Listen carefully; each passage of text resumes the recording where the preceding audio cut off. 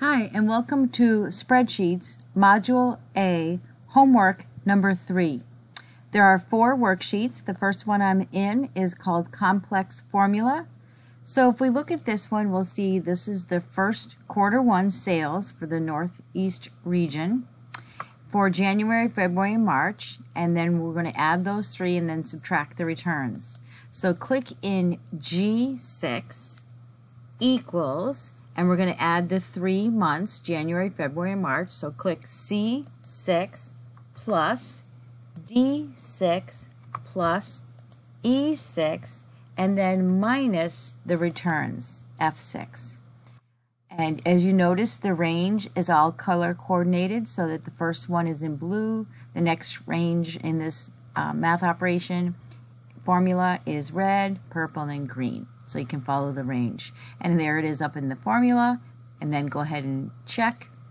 And you can either fill handle drag it down or just double click on it and it fills all of them in. And if you look at your formula, it'll be the same one, just changing the row. So that's relative cell reference. So we'll click in here to find the smallest total amount, and that's from column G. So we'll go to the auto sum down arrow and choose minimum, which is also smallest, and just make sure you reselect the proper range, G6 to G13.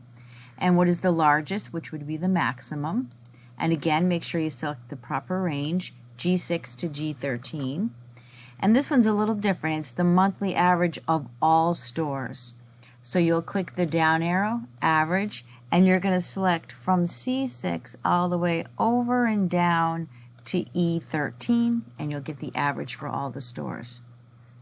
And in this one, we want to have find out what the bonus payment day is. So for the formula for this one, it's going to be plus 30 days from the closing date. So you'll start with equals, and then I'm just going to press the up arrow, and that'll select B17 plus 30 days. And it should be April 30th.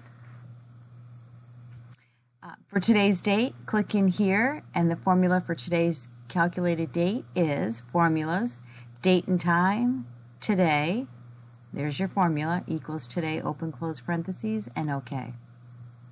Then click to the next worksheet called count, and you should be in B12, and we just want a total. Remember, you can use your auto sum from here in the formula tab, or you can go back and click it from here.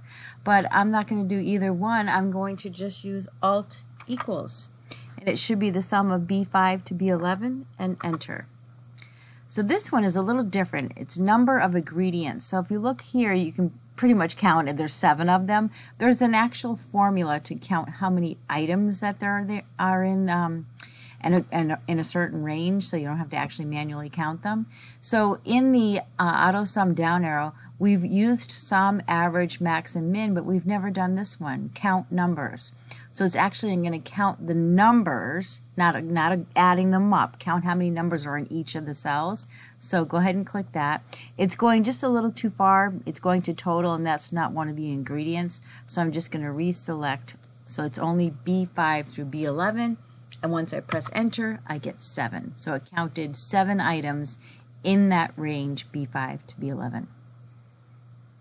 And we'll go to combine. So in column A, you see the country code. So I'm going to make that a little bigger so you can see the country code. And column B is the telephone number. So in C, I want to combine those in the same one. So I'll show you first the new way of doing it, and then I'll show you the old way. So the new way, you'll start off your first one, parentheses 61, close parentheses. I like to press space bar, and then 212-555-0167. Then when I get ready to start my next one, it picks up my pattern, and you just press enter. So that's the new way that Excel puts in where it recognizes a pattern. The old way, it was part of a formula. So what you would have to do is press equals, and then you would click A2, and then I want that with a space bar, so I'd press space bar, and then to combine it, I would have to press Shift 7, the ampersand, and then click B2, and then go ahead and check mark. And there it is, and I would drag it down. So it's actually a formula to combine A2 and B2. Of course, the newer way is a lot quicker and easier. And the last one in transpose. So we have sales by region, and you have the different areas, and then the quarters. And that's like someone said, you know what, we should have the column heading should be quarter 1, quarter 2, quarter 3, and the rows should be the regions. So to do that, all you would do is select everything, go back home, click copy, and then I'm just going to go to A10, and I'm going to click the down arrow for the paste option, and there's actually one called transpose, and I'll click that. So it switched it so it's by quarters for the columns, and then it took, and you can see that for quarter 1 it's the same amount, and for Asia.